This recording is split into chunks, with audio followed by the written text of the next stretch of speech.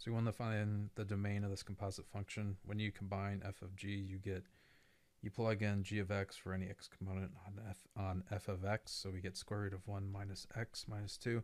And actually, this minus 2 doesn't matter at all. All we care about is inside here, and whatever's in here. So the square root of 1 minus x has to be greater than or equal to what's inside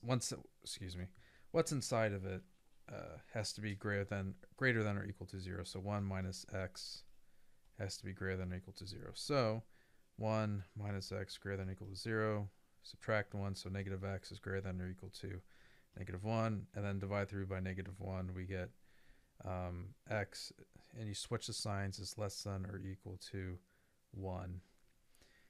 So if it's 1, 1 minus 1 equals 0. If it's 0, 1 minus 0, because 0 is less than 1. Or if it's like negative 1, then it becomes 2. So that's what works out. So x is anything less than or equal to 1.